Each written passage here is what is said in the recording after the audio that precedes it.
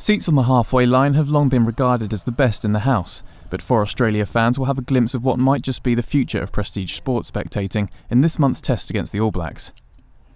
Wallabies sponsors Samsung have developed a mobile bank of seats, the Slide Liner, which will run along the Sydney Olympic Stadium touchline on rails, offering the 4 occupants an unrivalled view of play.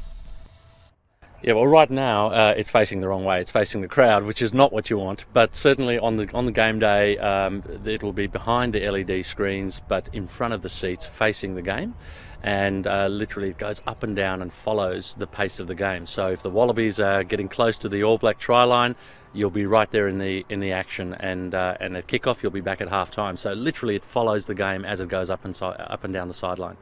The occupants of the 4 seats on the Slide Liner for its maiden run in Australia's opening match of the Rugby Championship on August the 16th will be decided by a national competition. The Slide Liner, which is controlled by an operator with a joystick, can move up to 20 km per hour. Safety is clearly paramount, and harnesses ensure nobody falls out, while the built-in cool box for each seat will contain nothing stronger than soft drinks on match day. There's also a tablet screen for each occupant on which they can take pictures from one of 4 cameras mounted on the Slide Liner and post them on social media. Yeah, we've built our technology into the Slide Liner, so you've got a tablet there that you can actually take photos, you can interact socially. We want people to tell the world about their experience, and they also get some stats and so forth about the game, what's going on. So literally not only the best seat in the house up and down, but the most connected seat as well.